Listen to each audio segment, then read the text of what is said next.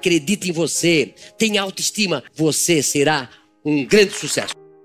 Meu avô, meus avós foram operários numa fábrica. Meus pais foram operários numa fábrica. E eu fui operário na mesma fábrica durante 7 anos.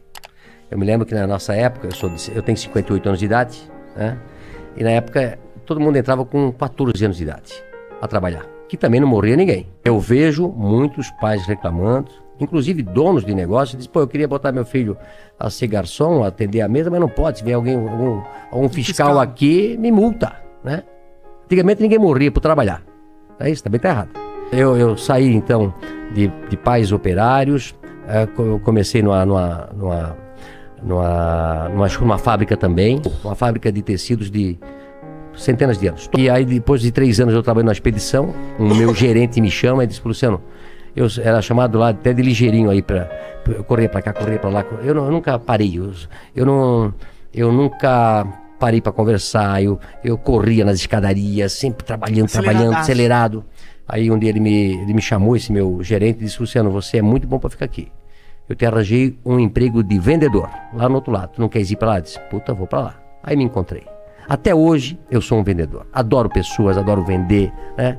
E aí depois montei a van com apenas um colaborador do tamanho dessa sala aqui. Aliás, antes de começar a van, como eu fui vendedor, eu passei a vender tudo que se fabricava na loja, na empresa, que era uma empresa de 5.000 colaboradores, grande.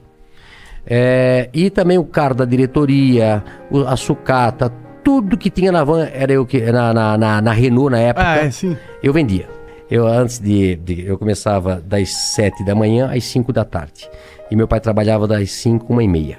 E aí antes de eu ir para o escritório onde eu trabalhava, eu passava no lugar que meu pai trabalhava, que era um subsolo. Trabalhou 42 anos num porão, meu pai. E aí eu dizia, pai, agora eu vou montar uma empresa para mim. Ele disse, estás doido, Luciano? Eu tô aqui a vida toda de operário. Tu já tá naquele escritório bonito ali. Fica ali, o emprego teu é bom. Olha só, pai, o pai passou a vida toda aqui.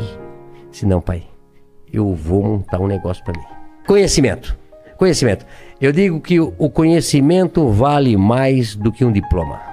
Não é isso? Total. Não é a faculdade que tu vai fazer. É o teu conhecimento, a tua força de vontade. E eu disse, pai, eu vou montar uma tecelaginha e vai dar certo. Aí montei uma tecelaginha, depois tirei meu pai da fábrica e botei ele a trabalhar comigo, ser empresário, né? Muitas vezes dá prejuízo. E muitas vezes você quebra e perde tudo que tinha. Como eu tinha 22 anos de idade, eu vou tentar. Não tinha namorado, não tinha casado ainda, nada. E a tecelagem foi muito bem. Tirei meu pai da fábrica. E aí depois, 2 anos depois, montei a van. 1986, com 24 anos. Eu e Vanderlei, a van. Ficamos 5 anos juntos, separamos. Ele tem a empresa dele hoje e a van continuou. Luciano, minha irmã quer abrir uma empresa comigo. Você acha que negócio em família ajuda ou atrapalha? Olha, é importante. Quando as 2 empresas que eu comecei com sócios. As 2. A primeira tecelagem, a van, né? A van é Hang e Vanderlei também comecei com sócio. E depois nós nos separamos.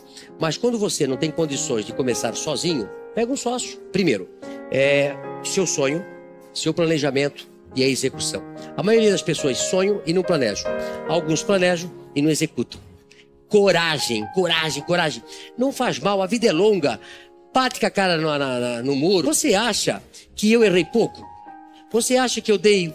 Olha, o que eu já perdi de dinheiro, o que eu já fiz negócio errado. Normal. Mas eu não fico me lamentando do que eu fiz de errado.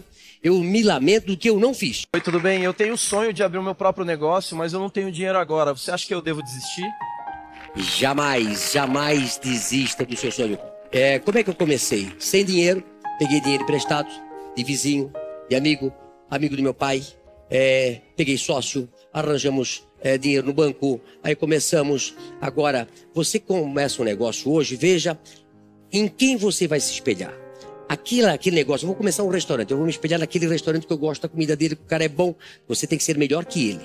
Então, você monta uma estratégia para que você seja melhor do que os seus concorrentes e assim você vai vencer. Você tem que ser melhor do que tudo que você conhece. Você sempre precisa se espelhar em alguém. Eu já me espelhei em várias pessoas e vou dizer para você, já passei todos eles.